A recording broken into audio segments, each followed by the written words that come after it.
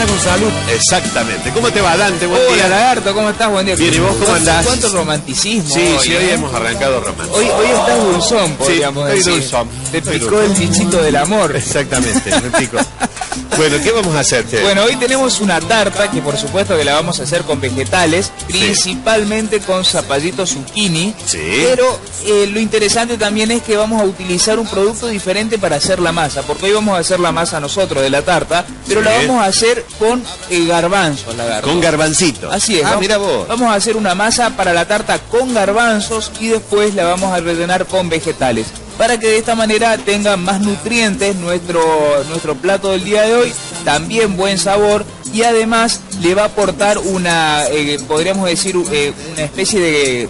se va a desarmar la masa porque el garbanzo no tiene gluten y por eso no va a tener elasticidad, así que va a ser una masa muy arenosa que se nos va a desarmar en la boca, Lagarto. Bien, che, para eso ya hiciste previamente los garbanzos. Claro, ¿no? Yo ya había cocinado los garbanzos, que por supuesto los garbanzos cocinados todo el mundo los conoce, y después los pisé con un pisapapa, con el aparatito que utilizamos para hacer puré. Mira vos. Con un pisapapas, directamente los pisé, queda un poquito más grueso, por supuesto, que si lo hiciésemos con una procesadora, pero como para que se den una idea cuán fácil es hacer este puré. Solamente con un pisapapas lo podemos hacer. Y discúlpame, No hubiera usado hoy el pisapapas. yo veo que está toda la verdura, está toda ahí, ha venido el doctor Sabá, Vino ¿no? el verdulero. Ah, no, ¿cómo el verdulero? El doctor Sabá, digo. El doctor Sabá. ¿Cómo le va, doctor? Buen día. ¿Qué dice? ¿Cómo le va, doctor? ¿Cómo anda usted, doctor? ¿Cómo anda, Dante querido? ¿Qué dice? ¿Cómo anda, doc? ¿Está bien? ¿Todo bien? Lagui, Sí. disculpame, ¿no es medio inoportuno hoy usar un pisapapa? Bueno, sí, la verdad que sí. Tiene razón, es cierto, es cierto.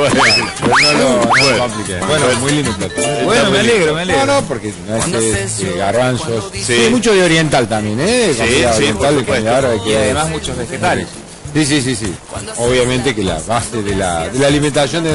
Yo cuando usted toma un plato y lo pone, dice, ¿cómo deberíamos distribuir la comida? 75% del plato tienen que ser vegetales. Tiene que ser. El resto es la guarnición, a la inversa de lo que habitualmente uno tiene pensado. Esa sería la manera más lógica y más razonable de poder alimentarnos. Lagui, no quiero olvidarme del mensaje del mercado de abasto, de la calidad garantizada del mercado de abasto, que obviamente le garantiza, para la redundancia, la inocuidad de estos alimentos. En épocas en las cuales la seguridad alimentaria, las intoxicaciones, las infecciones a través de los alimentos son moneda corriente, el hecho de estar con una garantía total a través del mercado de abasto es muy importante. Y esto viene a colación acerca de estos depósitos clandestinos, que son aquellos que reparten verduras sin haber tenido los controles sanitarios, por lo tanto no pasan por el canal sanitario que permite el control y darle esta garantía de calidad. En el mercado de abasto está esa calidad garantizada. Por eso, cuando vaya a su verdulero, pídale, solicítele la calidad garantizada que tienen desde el mercado. ¿Qué ha traído de oferta hoy en la verdulería, doctor? Hoy tenemos ofertas en serio, Sí, ofertas a ver. en serio y muy importante. Que tiene Vamos usted, Sí, le voy a decir que no es mi letra. Tengo que ser sincero, es la letra de Soledad, así que, bueno, zapallito en el mercado de abasto. Ayer, al cierre de la jornada, el zapallito del kilo en el mercado de abasto, bulto cerrado, 6 pesos. Muy barato. Por eso invitamos a toda la gente que quiera ir al mercado. Que se agrupen a comprar. Compren en cantidad. Exactamente. El pimiento. El pimiento entre 7 y 8 pesos el kilo puesto en el mercado Es de lo abasto. que sale prácticamente cada uno.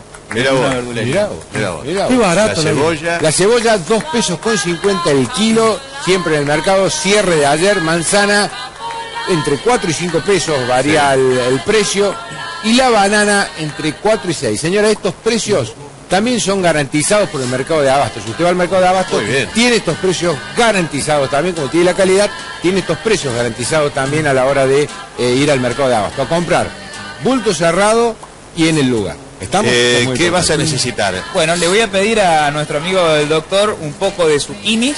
Zucchinis. Así es. Bien. ¿Dónde están los zucchinis? Los veo, doctor. Acá están. Zucchini. Bueno, no sé. Bien, No sé. los encontré rápido hoy, doctor. No, pero mira dónde están, mira dónde están.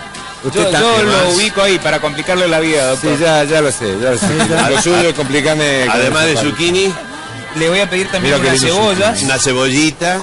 Así Bien. es. Estaban en el mismo lugar. Eso mismo. Cebollitas, 2 cebollitas. Y unos pimientos rojos. ¿Cómo viene pagando la guisa? No, está el día, está el día. Ponga varios, veo que tiene amarillo, rojo. ¿Quiere variedad? Uno y uno. Una variedad, sí. Uno y uno. Ayer terminó de pagar de diciembre. Ahí está la berenjena overa, lagarto.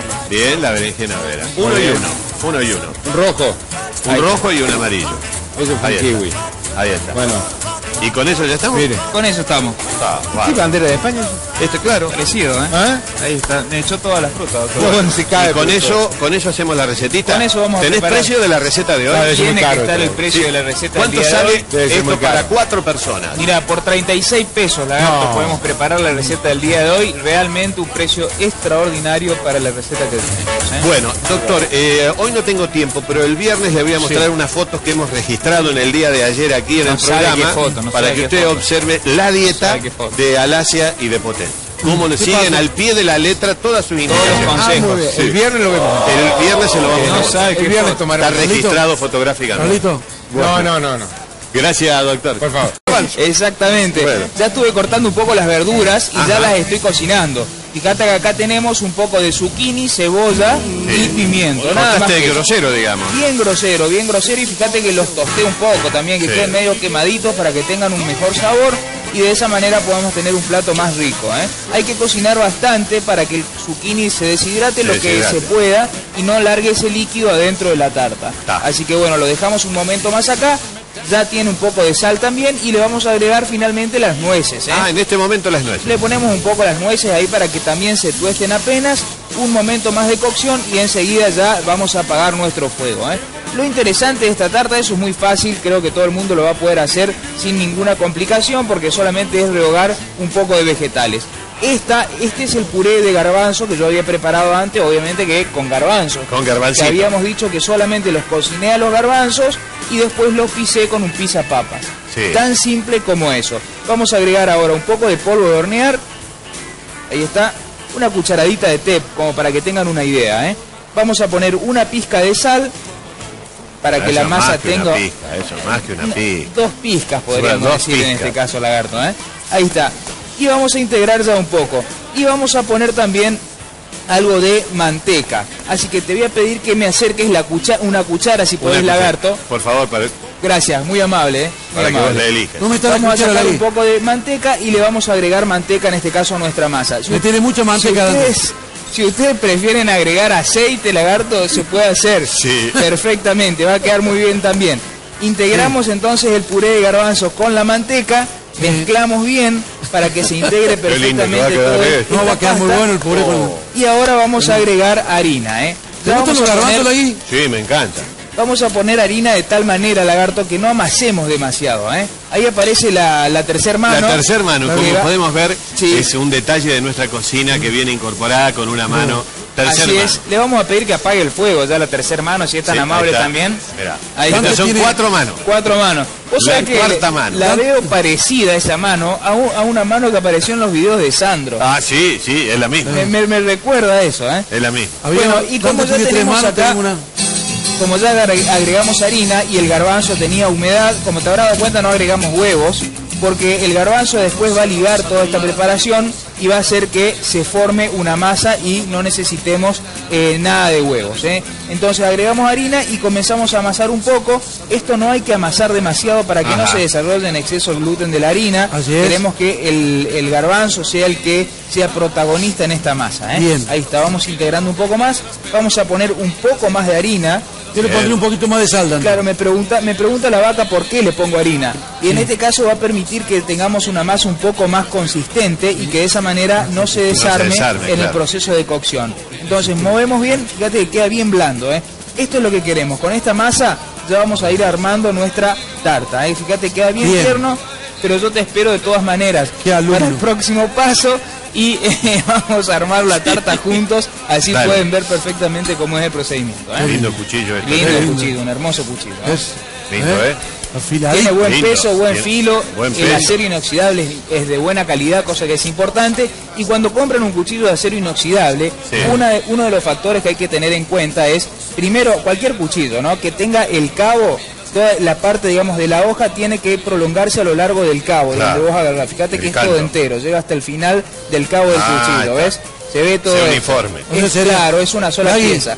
Y por otro lado, cuanto mejor pulido esté el acero inoxidable, más inoxidable va a ser. Y eso hace que sea de mejor calidad. Muchas veces... Acero de Toledo veo acá. Sí. Muchas veces cuando no está bien pulido lo venden como si fuera un cuchillo de segunda calidad y uno ve una marca muy buena o un muy buen precio y dice, che, qué raro esto tan barato, y puede ser porque no está bien pulido, y eso va a ser a la larga que se oxide el cuchillo. Bueno, vengo en un ratito, Dante. Bueno, Dante, ¿dónde estamos parados con la receta de hoy? Estoy acá acomodando la masa en el molde, en la tartera. Esta es la masa de garbanzo y harina. Sí, fíjate que se nota que es una masa bien tierna, que yo la fui distribuyendo con las manos, no se amasa con el palo, porque si no se nos va a desarmar demasiado. Así que la acomodamos sobre la tartera o el molde que tengamos nosotros para hacer la tarta. Antes enmantecamos y enharinamos preferiblemente el molde y le reservamos un momento ahí. Bien. Una vez que tenemos eso listo, vamos a terminar nuestro relleno que habíamos ya preparado antes, que tenía zucchini, cebolla, pimiento y que le agregamos una buena cantidad de nueces. Le vamos a poner también algo de queso rallado, una buena cantidad de queso rallado, esto le va a dar muy buen sabor también, y le vamos a poner un poco de huevos batidos, pero antes le voy a poner una pizca de sal sobre los huevos para que de esa manera queden más sabrosos, lagarto, porque si no le va a faltar un poco de sabor. Desabrido. Exacto, sí.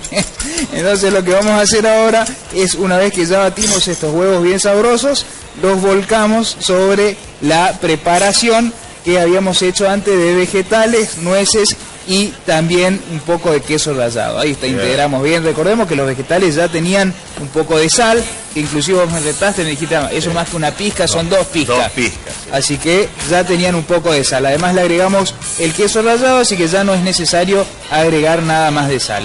Una vez entonces que mezclamos perfectamente toda la preparación, la vamos a llevar adentro de la masa de tarta. ¿No se cocina previamente la masa? No, vamos a cocinar todo junto, lagarto. Vos sabés que hoy me da gracia todo, no sé, porque veo la tarta y me río. Está feliz, está feliz. Estoy feliz, sí, exactamente. Se puso contento lo que recuperó las 3 manos, Lagui. Estoy pasando un muy buen momento, lagarto, entonces me hace reír todo. Es lindo.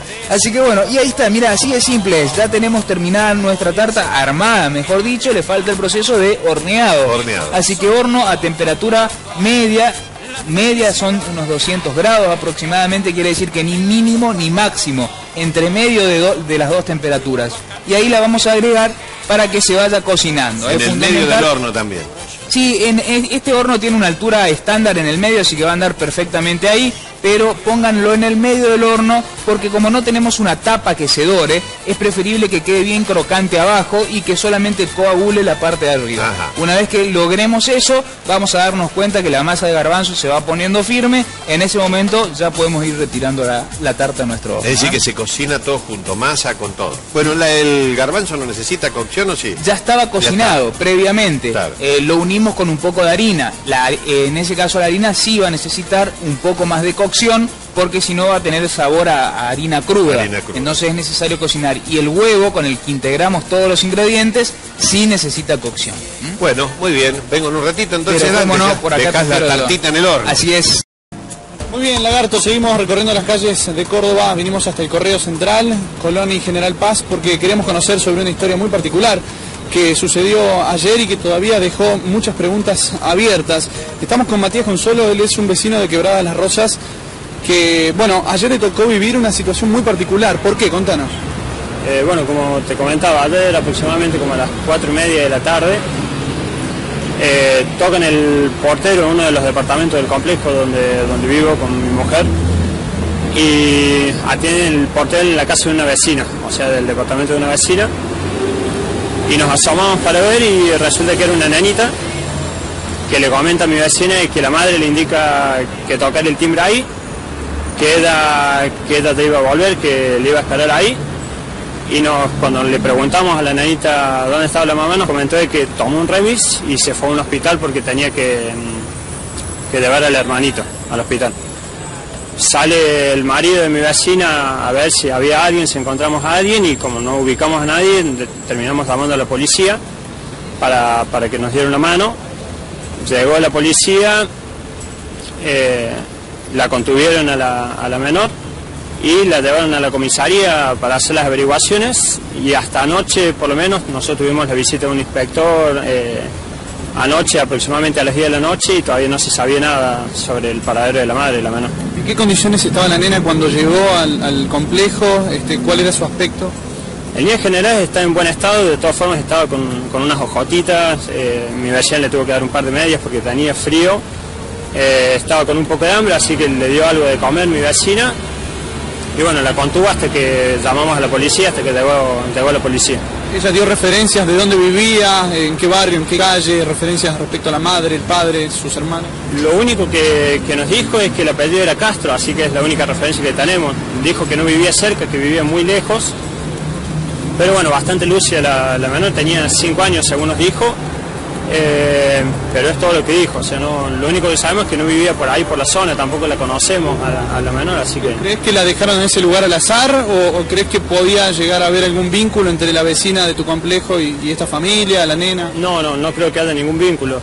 Sí nos llamó la atención de que la madre le indicó tocar el departamento preciso de mi vecina, pero no, mi vecina tampoco la conoce, así que no sabemos de dónde puede ser. Ustedes también, por supuesto, están preocupados por la situación y también por el estado de salud y si ha podido recobrar el vínculo con su madre, la nena. Claro, justamente, como te decía, anoche hasta las 10 de la noche que tuvimos la visita de los inspectores, nos informaron de que todavía no se sabía nada sobre el paradero, así que estaban buscando, hasta donde sabemos quedó en manos del juzgado ahora esta causa.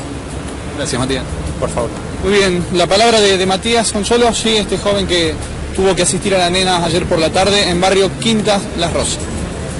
Perfecto, muchas gracias. Un caso rarísimo. Qué raro, Un caso muy raro, ¿no? Una mamá la dejó en la puerta de una casa y le dijo, toca el timbre acá. Vida, pobrecita. Y yo ya vengo. Y bueno, han pasado 24 horas y la madre no ha aparecido. Bueno, me tengo que ir a la cocina. Vamos a ver si redondeamos la receta de hoy. Sí, tengo que terminar la tarta. Vamos a ver si se le cocinó todo a Dante. Claro. ¿Cómo te quedó, Dante? Ahí está terminadita para que la puedan ver. Así Qué que linda. la tarta, la masa es muy interesante, tiene un sabor realmente delicioso, como para que se animen a probarla. Es una masa diferente. Ahí va la Tiene muy bajo contenido de gluten porque utilizamos casi nada de harina. Sin embargo, pueden llegar a utilizar nada si desean para aquellos que no puedan consumir harinas. Claro. No le ponen directamente harina, pueden reemplazar por un poco de fécula y de esa manera pueden evitar la harina. Va a quedar lindo esto. Mirá vos qué lindo. Yo no le tenía mucha fe, pero mirá vos. Lo que pasa es que el que sabe, sabe. Y sí. El que sabe, sabe. El que sabe, sabe. Yo para qué me pongo a opinar a veces. Y no conozco. No, pero yo te agradezco, Lagarto, que vos opines porque de paso conversamos, yo te saco algunas dudas que puedas tener y de esa manera vamos charlando. Bueno, para hacer esta tarta, contame qué ingredientes son necesarios. Bueno, les contamos entonces que para la masa necesitan 250 gramos de garbanzos cocidos, sal y pimienta a gusto, 10 gramos de manteca, harina 4-0 en cantidad necesaria, polvo de hornear unos 5 gramos. Y también vamos a necesitar para el relleno una cebolla, 2 zucchinis, un pimiento rojo, 30 gramos de nueces, 2 huevos y queso para rallar o ya rallado, 50 gramos. Bueno, fantástico. Y con eso queda esto. Esto es un plato directo, no hay entrada ni nada. No, es muy completo, tiene todos los nutrientes necesarios. Tenemos, digamos, la proteína de los huevos, también tenemos las del garbanzo y tenemos todos los vegetales realmente van a ser un plato muy completo. Queso también tiene queso, exactamente. Bueno, gracias, Dante, hasta mañana. Un placer, hasta mañana. A propósito, ¿cuándo hiciste la primera tartita? ¿Eras muy chico? La tartita sí, ya de chico también. Yo en toda la cocina me manejé de chico. Desde chico, ¿no? Sí, desde chiquito. Está bien, el primer moldecito. También empecé ya a manejarlo de chiquito. De chico. Tengo la misma edad, largué con todo, me animé con todo junto, digamos. Qué lindo, qué lindo. Bueno, gracias, Dante. Un placer, Amasaba de chiquito.